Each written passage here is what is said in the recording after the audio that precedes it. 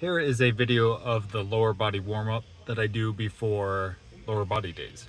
So I start off with some lunges here. I mostly do this on my lower body days, but also on any athletic movement days. I do some side lunges as well. These actually do a really good job of warming up the hips and quads, and I switch about halfway through.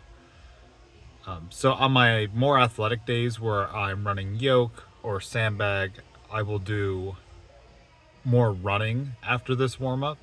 For regular squat days and deadlift days, I don't really get into the running portion of the warm-up. These are open the gates. These do a really good job of telling you if you have any weird pain in your hips that you wouldn't notice during a normal warm-up. And this is just the opposite, doing closing the gates. These are movements that we would warm up with in track practice. When I was coaching the track kids, very common dynamic stretches.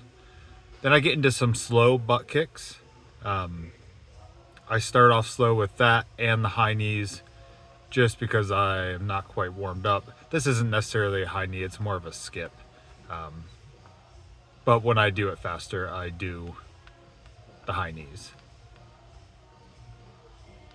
I usually do these a little bit farther than what I'm doing here. You can see I'm doing a little bit faster on the high knees here.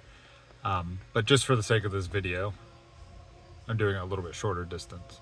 Then I get into leg swings, especially on squat days. Another thing that can tell you if you have any weird pain or tightness, but also just a really good warm-up. So I do these frontward to backward and also side to side, just to get my leg moving in every direction that I can. Another thing that I would do if this gym had access to one is hip abduction and abduction. You could also do that laying on the ground.